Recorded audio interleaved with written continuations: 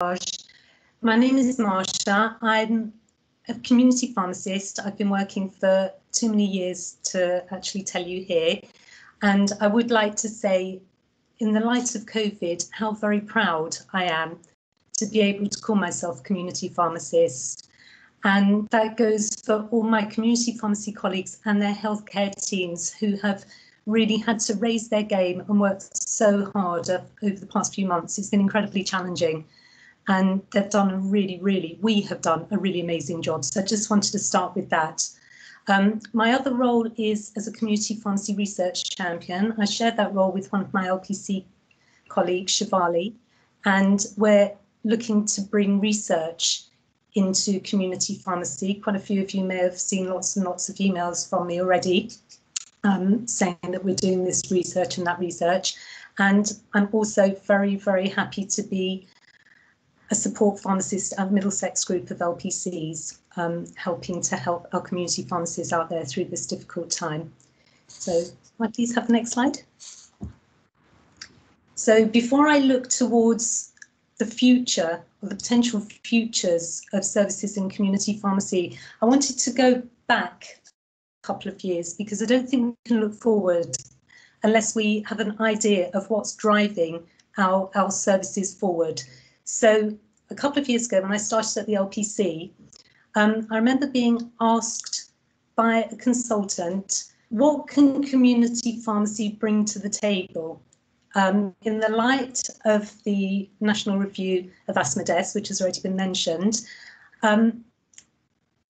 we knew that there was an awful lot of work being done out there trying to help people with asthma, but the figures still weren't great. And one of the findings, I'll just give you a statistic, or one of the comments was, children fared worse than adults in several respects, and care fell well below that expected of the standards in almost half of the child deaths. So that was incredibly worrying.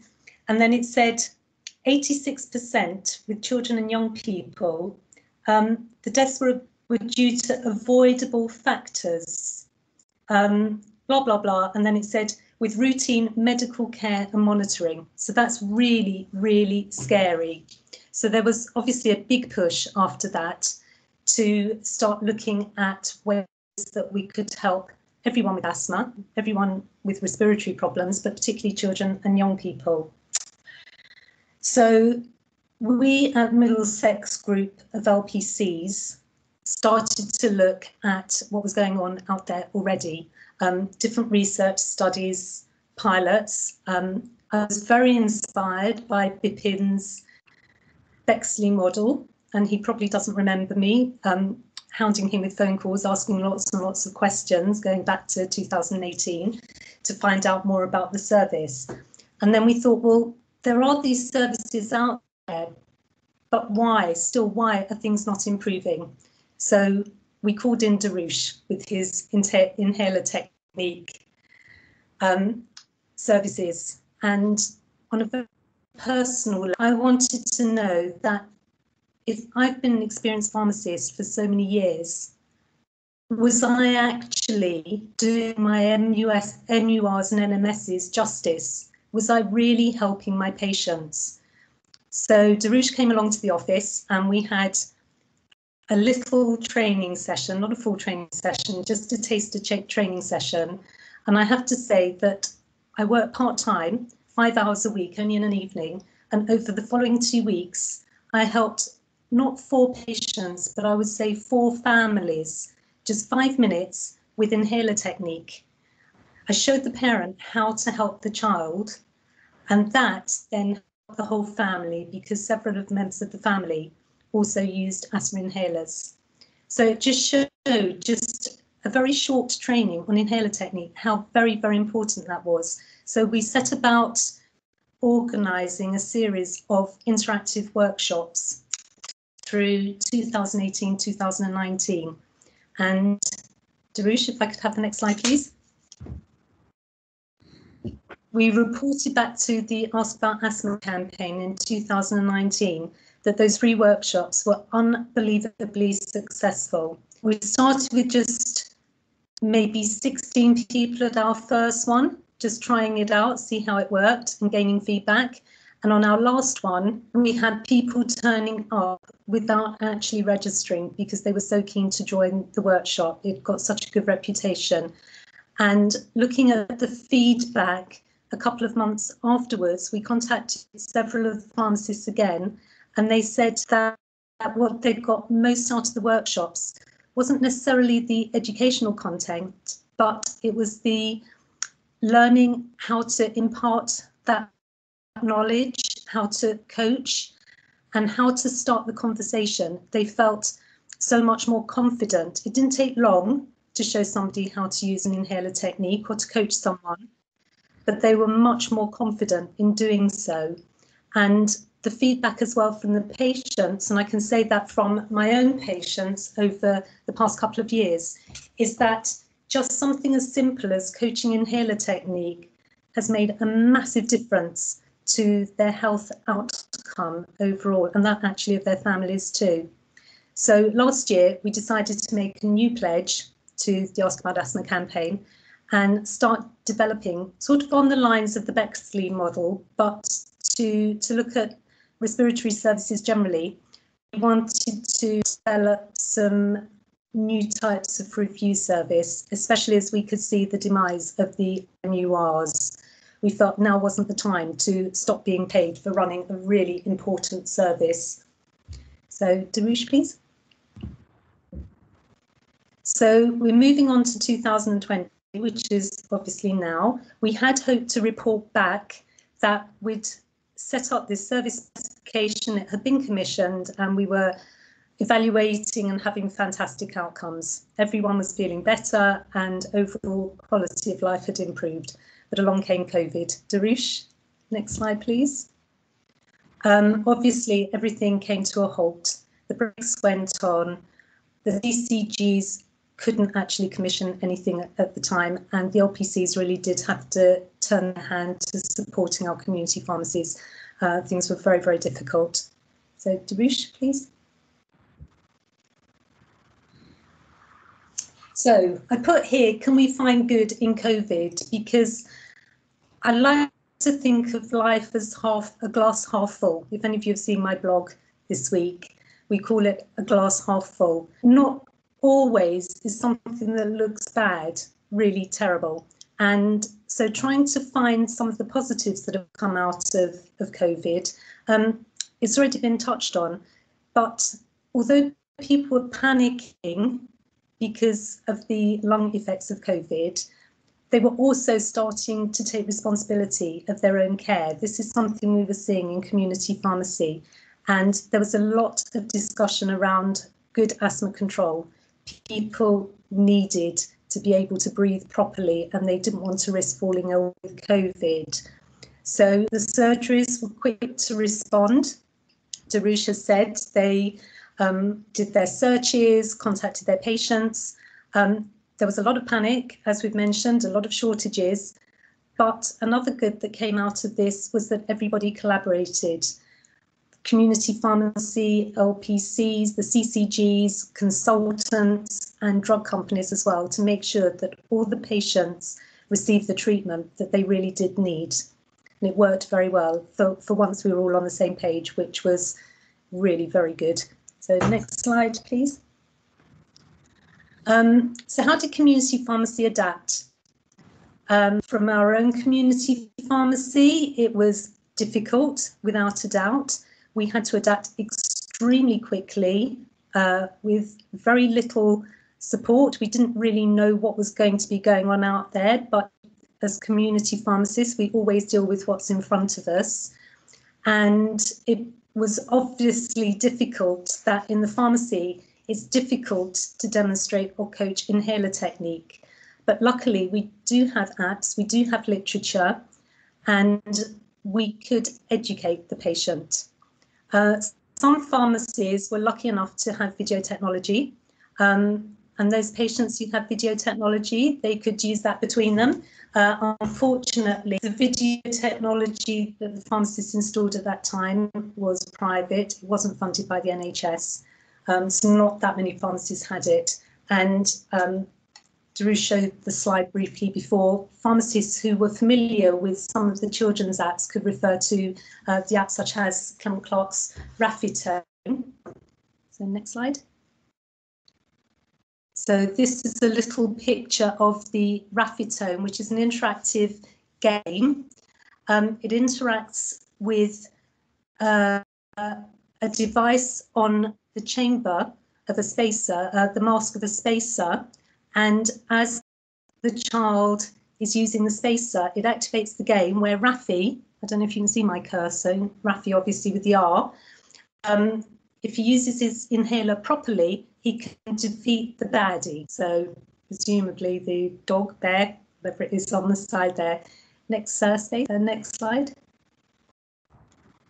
And that's just another little picture of Rafi using his inhaler with the chamber, defeating, I don't know if he's a goodie or a baddie there, but he's using the inhaler properly, and it will encourage good technique and hopefully instill good technique at a very early age with the children. Bit of fun for them as well. Next slide. So, remote consultations. Obviously, the arrival of COVID-19 forced everybody to change.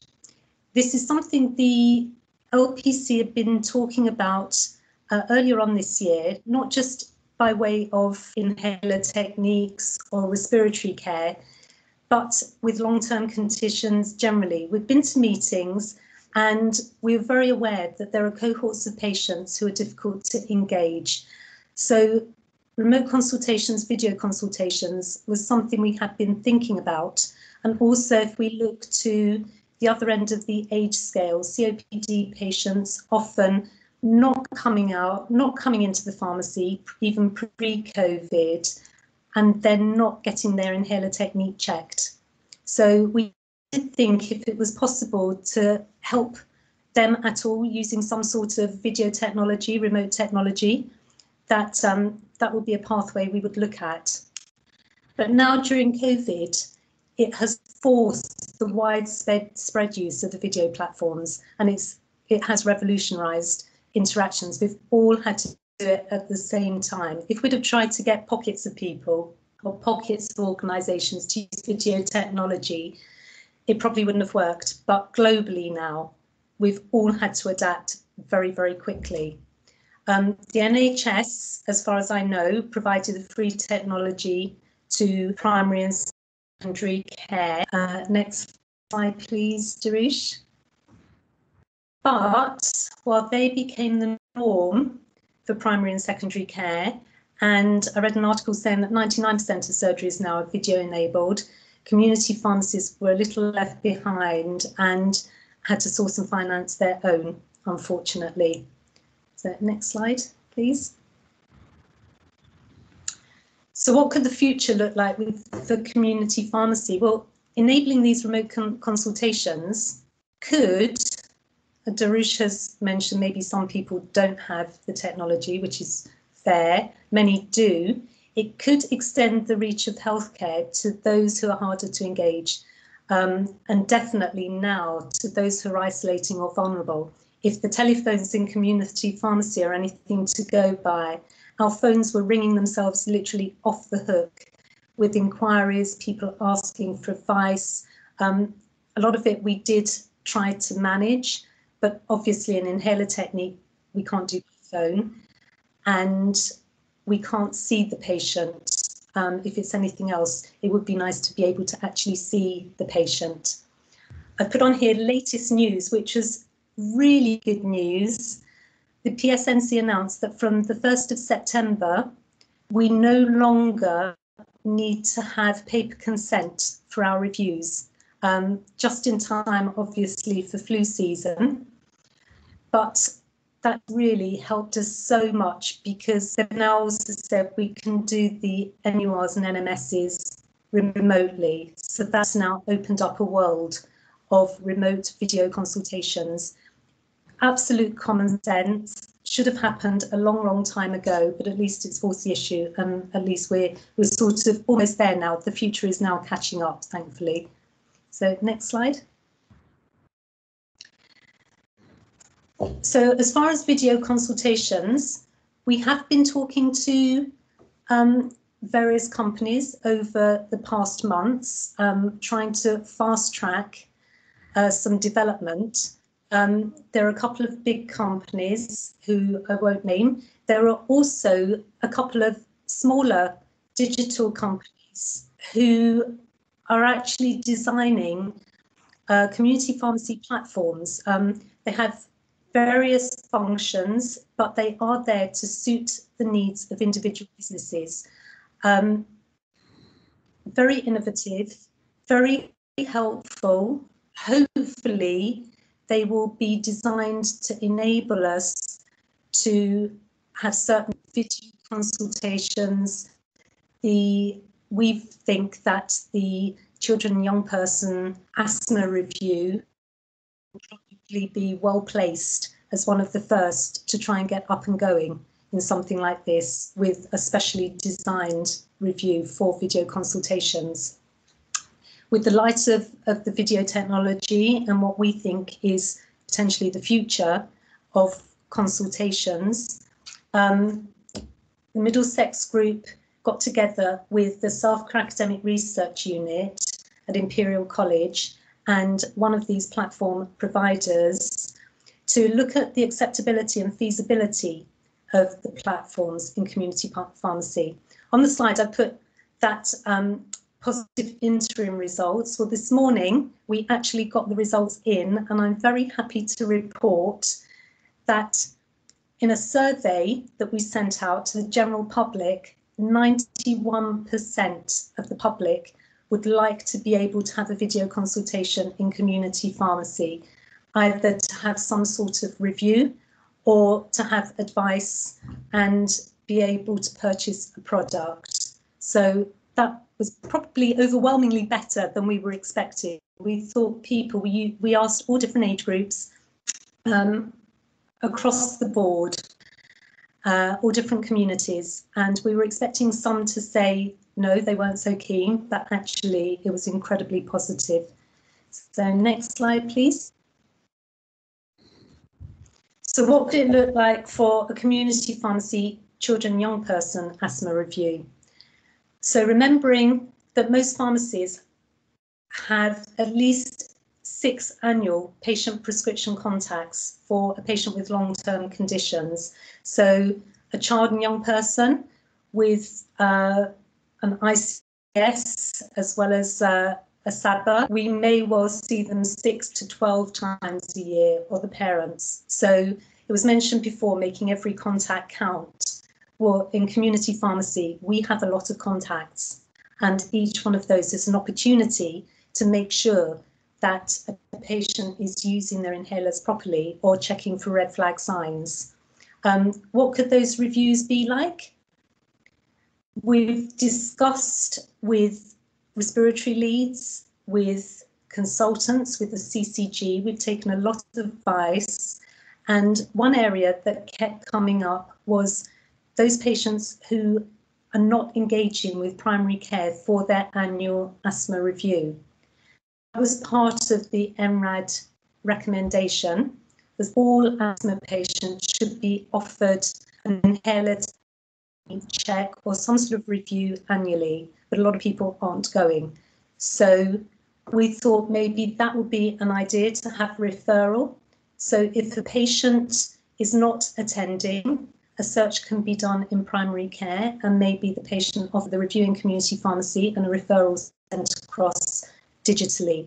The community pharmacy can then do the review and send notes of the outcome digitally back to the GP practice. So closing a loop that everybody has the same information. Another interesting one that came up for us, which was the ideas came through separately, one from a community asthma nurse and the other from a respiratory consultant. And they both commented that when patients are sent to them, particularly children and young people, when the patient is sent to them requiring slightly more specialist treatment than can be given in general practice, they have 3 consultations. and then the patient is discharged back to general practice. But sometimes they don't feel that the patient is ready to go back to general practice. And they thought, wouldn't it be a nice idea if they could discharge their patient into the care of their community pharmacist for monitoring when they collect their inhalers. So that's something else we're looking at the moment. So next slide. So what can we do? It's been mentioned before, inhaler technique checks. We also thought about maybe raising a review if a red flag sign is shown during the pharmacy quality points, the asthma quality points questioning. If the patient hasn't got a spacer, if the child doesn't have a spacer or an asthma plan, maybe that could lead into a commission review. So that's something we're looking at. And also, if we need to add in healthy lifestyle, smoking cessation, that could possibly lead into a review as well. So we're looking at all different areas that we can offer commissioned reviews, either face-to-face, not always practical at the moment, or by remote. So next slide, please. We're also looking in a research capacity to do some work with Clement Clarke, known for their in-check dial and peak flow meters, lots of little gadgets and apps to help improve technique and an outcome.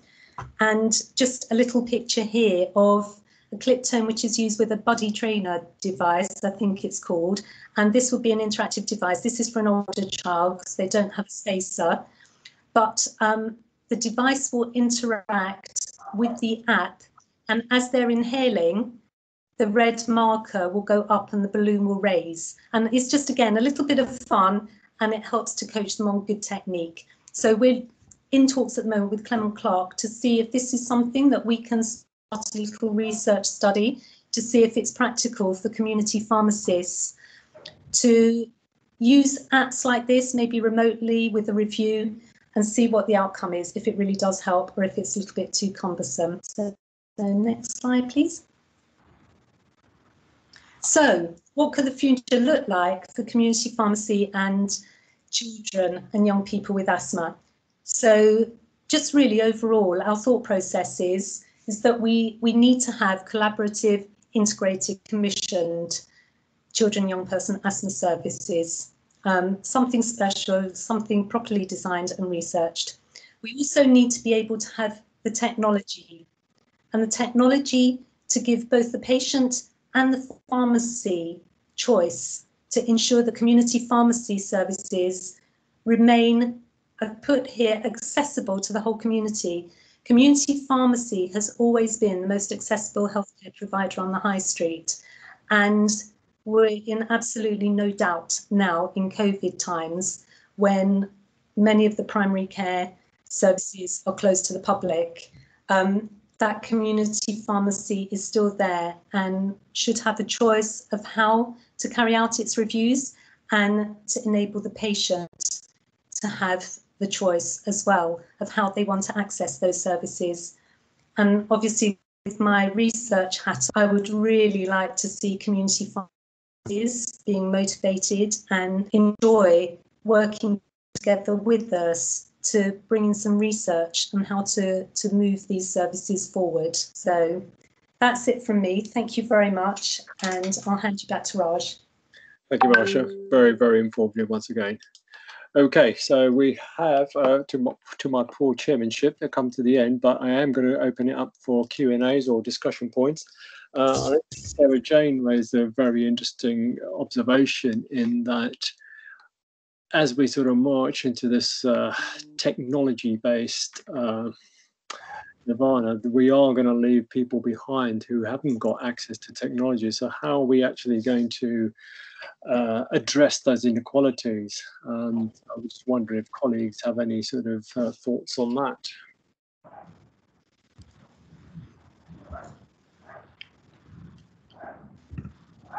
You want me to stop share there?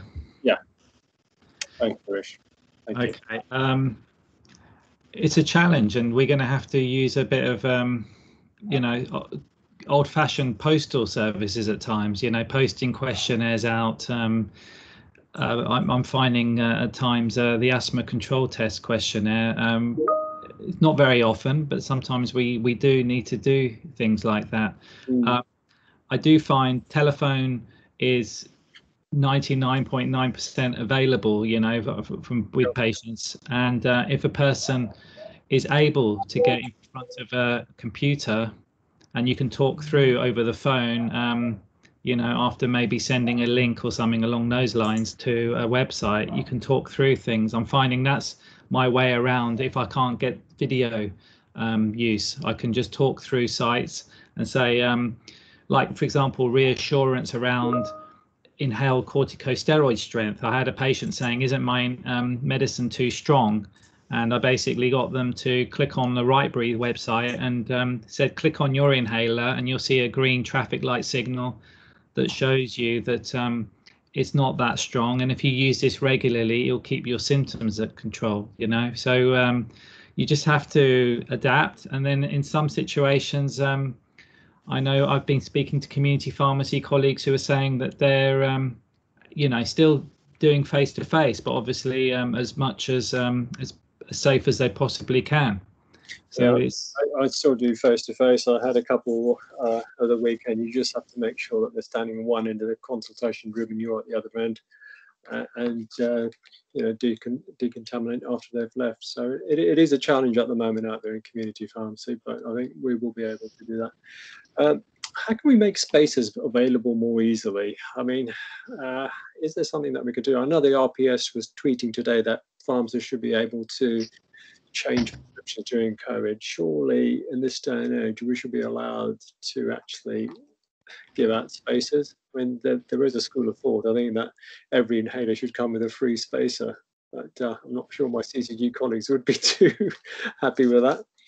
But you know, there should be a way. I mean, as Marsha was talking earlier about monitoring these patients, that perhaps one of the ways we can actually encourage that is to provide them with a free spacer when they actually start with us.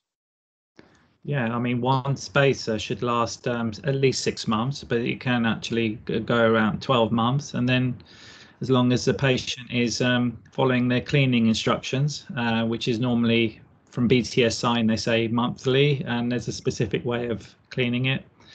Yeah, I think if people can keep to that, then one spacer is not going to cost an arm and a leg, and it can be prescribed. But if it can be issued out in the pharmacy, that's great too.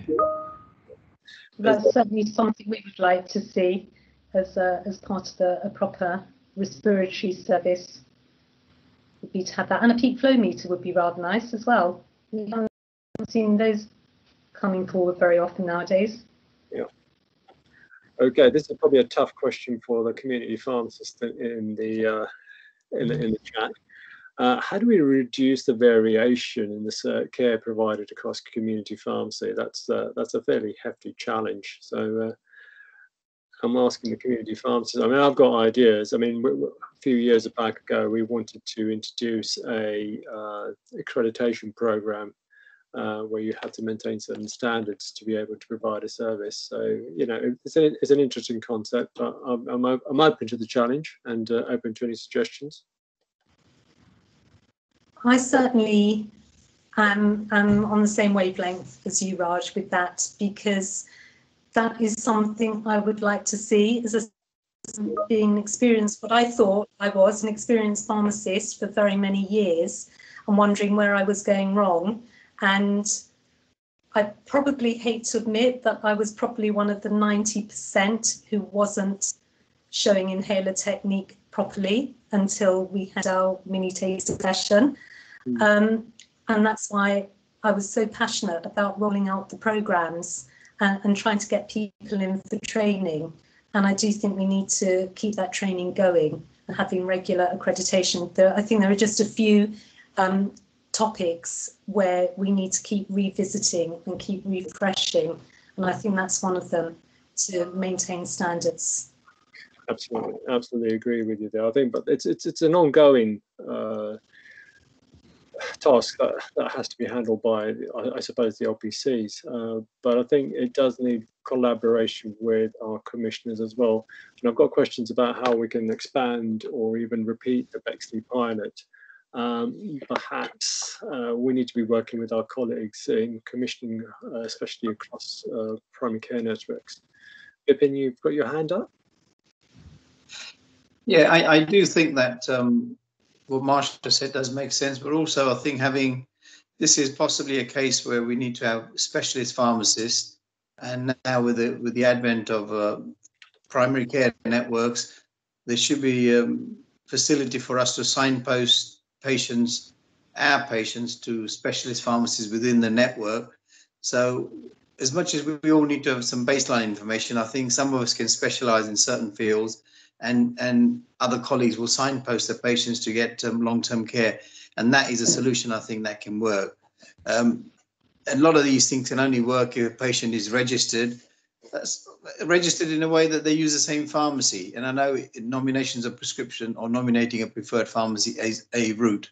But I think also getting the understanding from the patient that they will be using this pharmacy to get continued care. And I think it's a step process, but something along those lines is something where I can see a solution to what you've raised, Raj. Yeah, I mean, that's an interesting point, because when we were doing the IPMO project, when we were doing specifically in hypertension, we came up with a cohort of patients that will be managed in community pharmacy and a cohort of patients that will be managed by the practice pharmacy, and those complex patients will be managed by the consultant pharmacy in acute trust. And even the asthma slide I had there with Gronia, who was the consultant pharmacist who came down to sort of train us as well. So there is that opening up of our profession and breaking down of barriers between sort of community pharmacy, practice pharmacists, and even consultant pharmacists in acute trust. And I think that's to be encouraged. And the more interaction that you have, you'll find that you will bring up the expertise across the whole patch.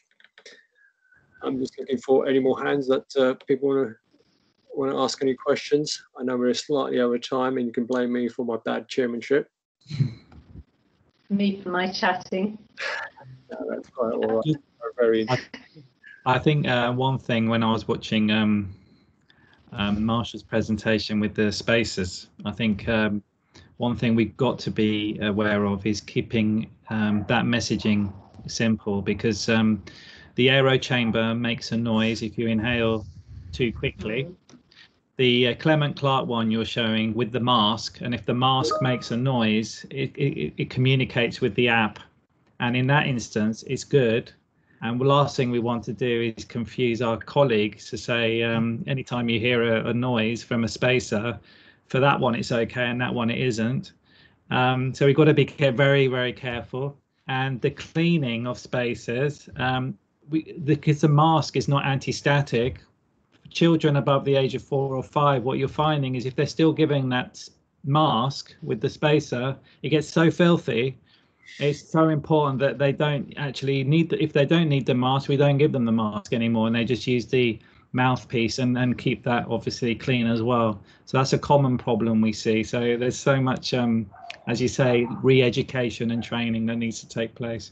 Yeah, I think we need both, to be fair. I think regular accreditation, but liaising as a PCN, community pharmacists together with their PCN, I think is the way to go as well. We could have a 2-strand perhaps, so for opportunistic checks, small interventions, but if somebody needs something slightly more complex, we can hand them over to someone who's special interest.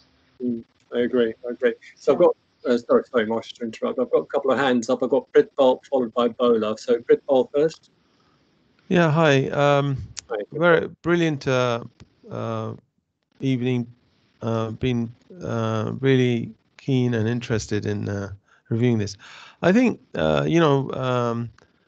we need a sort of a very basic sort of training. Vipin, when we did the training in Bexley, something as simple as that, but Marsha and Zarush could have a look at it, and see whether we could just come up with a London-wide basic training that we give to pharmacists and get them to just review it, give them some sort of incentive. I don't know, from your LPC point of view, I think we need to encourage them to maybe personal time or whatever, but I think we need a basic training session with a quiz at the end of it and some sort of, lovely certificate, probably multicolored, so that they feel proud, Thanks, we can take this conversation up later and see if we can come up with a training plan. Yeah, I think something simple that's London wide, and then I think you can go and get it commissioned. Yeah. Okay, Bola, you had your hand up? Yes, I did. Thank you very much. It's an excellent evening with lots and lots of good work.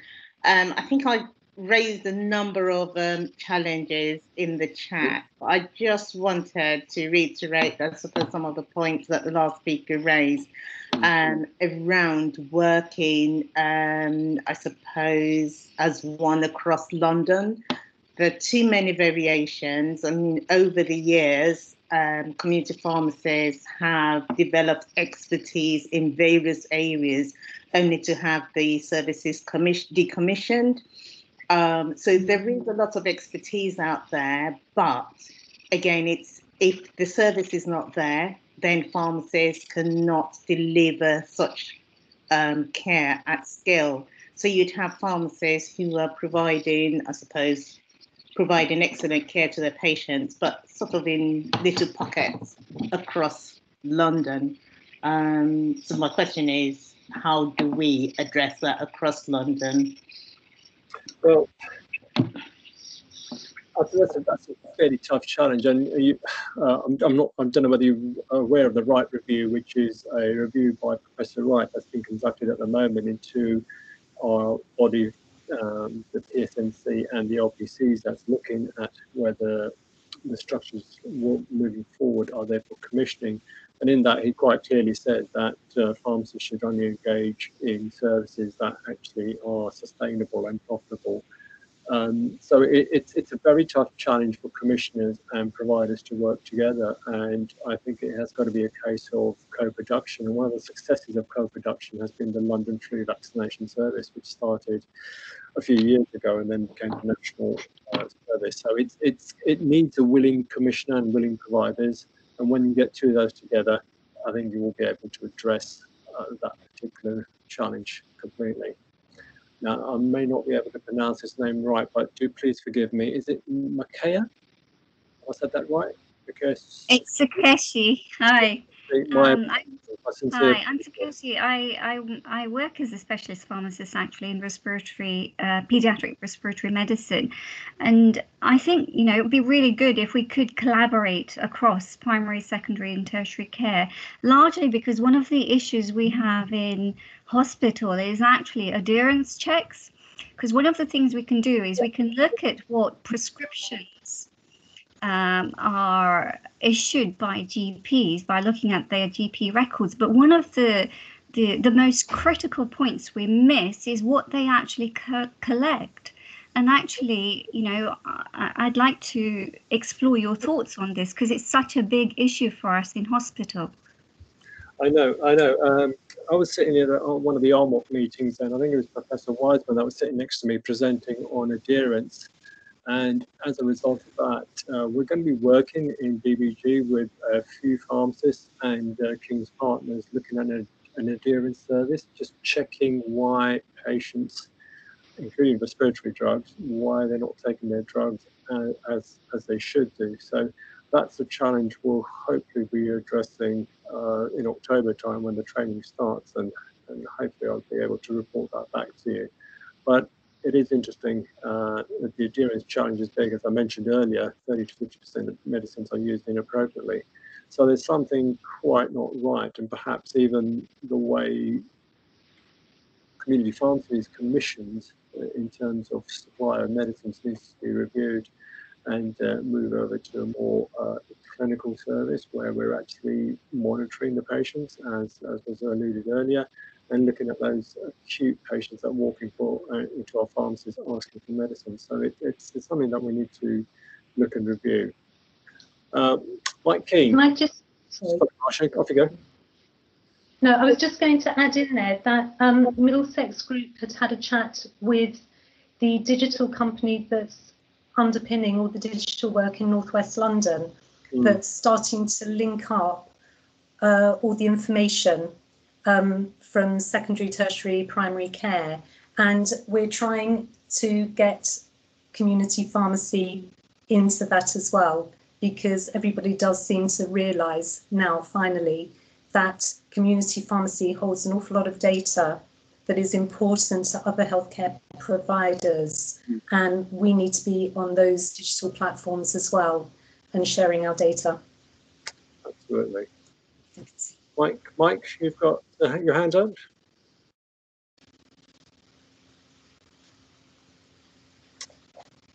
Mike? Okay, I think he's going to hold his daughter. Or okay, I see time has crept up on us, and I apologise for the lateness in ending this meeting today. I hope there was food for thought for everybody there, and I hope that we go away from this particular webinar and having learned something, and then take that back into our particular practices and put that to good use.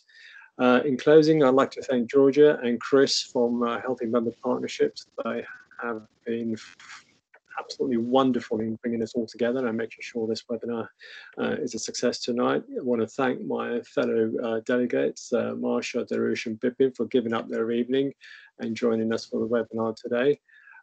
Just like to say that Marsha was absolutely right. Community pharmacy provided a formidable response to COVID in the first wave, and working on Saturday locoming, I have a few trepidations because I think the second wave is coming and we're going to be flat out and having to deliver flu. But I think when the challenge is there, community pharmacy always rises to that challenge. And I also want to thank my colleagues in the other sectors, because they have been absolutely supportive of community pharmacy in the past few months, and especially in the pharmacy leadership cells, where they've come together and been very supportive of community pharmacy. And I think that tripartite coming together has been very good for our profession, and I really do want to move our profession forward and into helping patients and providing more clinical service.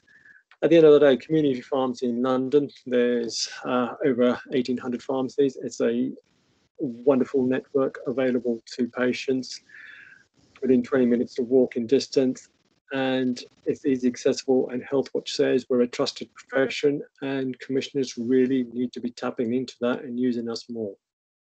So that's all from me. Thank you very much for being here today, and I hope you enjoyed the webinar. I think Chris has left her email there. Please feel free to email her with feedback on tonight's webinar. It's most welcome. Thank you very much and good night. Good night.